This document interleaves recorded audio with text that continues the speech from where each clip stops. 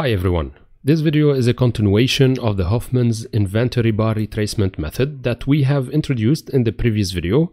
If you are interested in the code, you can download the Jupyter notebook file from the link in the description below. For the strategy itself, I will not go through all the details as these were previously explained. In brief, we are looking for a certain slope angle defining the price trend, and at the same time for particular shapes of candles where the tail is at least 45% of the whole candle's volume. In the previous video, we went through the details and we explained how to detect these bars in Python.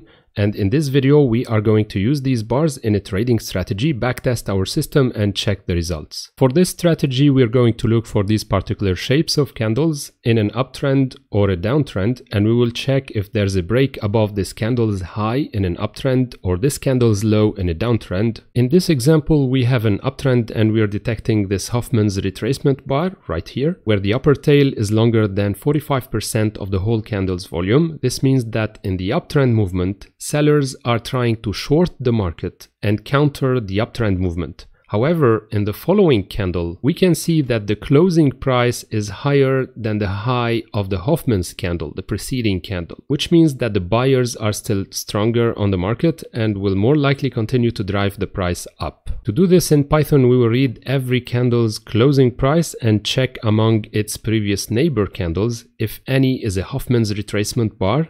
Now, as any algorithmic trading program, we will have adjustable parameters, and this is our first one. How many candles should I check when looking for the Hoffman's bar? Is it 6 candles before the current candle, 5 or 10 candles before the current candle? Where do I have a Hoffman's bar? And to see if the current candle is breaking above or below the high or the low of Hoffman's candle. So the number of candles we're going to consider is a parameter that we can experiment on. It is left as a variable in our Python code. And of course, if we have a breakout, we will place a buying position if we are in an uptrend and a selling position if we are in a downtrend with a stop loss and take profit values. These can be ATR related, or for example, we can place the stop loss first, taking into account the highest or the lowest values of the previous candles, depending if we are in an uptrend or in a downtrend. All of this is going to be explained in details in the Python code. Okay, now let's write this strategy in Python and backtest it over a few months of data and see the results. So this is our Jupyter notebook file. I'll not go through the first part since it was detailed in the previous video where we introduced the Hoffman's bar. In brief, we're loading 59 days of data using the Y-Finance module and the 15 minutes time frame. We reset the index, we compute the exponential moving average, the ATR that's going to be needed later on to compute the stop loss and the take profit values. The slopes of the moving average is also calculated. Then this part here identifies the Hoffman's bars, taking into account the slope of the moving average at this point and the shape and the measurements of the candles. So I'm not going through the details again. If you are interested in this code and the explanations, you might want to check the previous video where these details were explained. Then this part is for visualizing the signals on a chart. And this part here, I added the exponential moving average signal. This is where we're going to test if the candles are trading above or below the moving average curve, in which case we can say we have an uptrend and a downtrend. It needs a parameter called backcandles, which is equal to 6. So in this case, if we have 6 consecutive candles trading above or below the moving average curve, we can say we have an uptrend or a downtrend. And the whole thing here, this whole cell, this EMA signal, is just an additional filter to confirm the price trend on top of the slope of the moving average that we have already calculated in this part right here. Then I'm defining a new function called the Hoffman break signal. It takes 2 parameters, the L, which is the current candle's index, and the number of back candles where I need to look for a Hoffman's candle pattern. Remember that we are trying to find a breakout above or below any Hoffman's candle. And this parameter right here, the back candles, kind of limits the area or the number of neighbors candles where I'm going to look for the breakout. So in this function, for each candle in the range between L minus back candle minus 1, so it's the current candle looking back with a certain number of back candles up to the current candle. So this is a small slice of our data frame. If the signal is 2, meaning we have an uptrend, remember here I'm using the L, which is the index of the current candle. So we have an uptrend at the current candle. And in any of the previous candles within the back candles frame, we have, remember I used the R index here, which is R between L minus back candles minus 1 up to the current candle, which is L. So if we have a total signal equal to 2, meaning we have a Hoffman's bar candle at some point, and at the same time the current candle, the closing price of the current candle, the index L, is greater than the highest high of R, the candle, the Hoffman's bar candle. So in other words, the current candle is breaking above the Hoffman's candle in an uptrend. So if all of these conditions are verified, in this case we have a buying signal, so we are going to return 2 as a result. And in the opposite direction, if we have a downtrend, we have a downward or inverted Hoffman's bar candle, and at the same time we're breaking the lowest value or the lowest price with the current candle.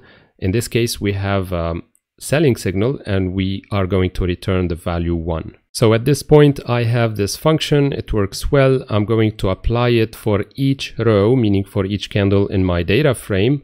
I'm going to store the results in a series, and then I'm going to copy the series into our data frame. So in a column which title is Hoffman break signal for the moment. At this point, we can visualize everything and the signals. And I'll not go through the details here, as these methods were explained several times in previous videos. Here we can verify if our Hoffman candles are detected properly. So I'm just going to show you a few examples. If I zoom in, so we have a clear uptrend here.